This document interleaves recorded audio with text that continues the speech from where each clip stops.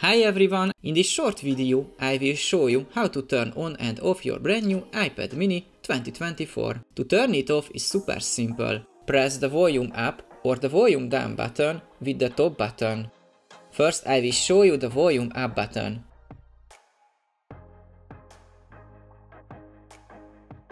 To turn it on, just press and hold the power button, which is located at the top of your iPad.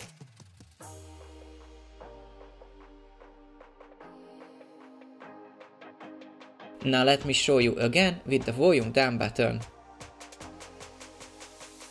Anyways, you can power off your iPad through the Settings app as well.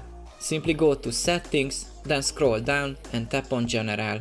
And finally shut down. The last method is swipe down for the control center and tap on this button. That's it, we are done.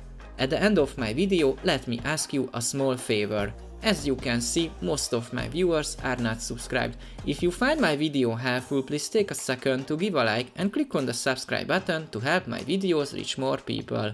Thank you and see you in the next one.